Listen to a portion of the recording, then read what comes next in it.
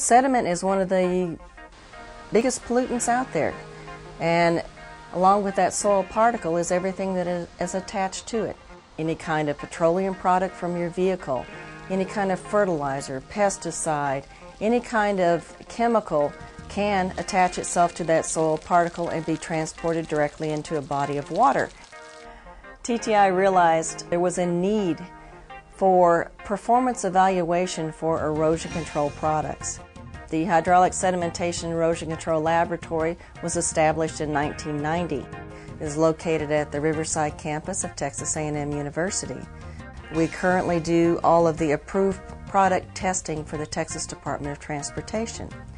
We have an indoor rainfall simulator. This rainfall simulator has 2 test beds that are 6 feet by 30 feet. One of them is clay, one of them is sand. The rainfall simulates 3.5 inches of rainfall per hour.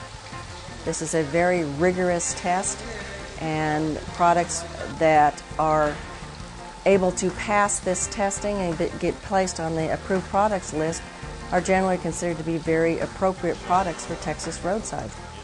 This year we have made plans to expand the facility. We will include a new rainfall simulator along with the old one that will house 3 beds. These beds will be able to accommodate not only the testing protocol we've done for TxDOT for the past 20 years, but also allow us to do other compliance testing such as the ASTM standards.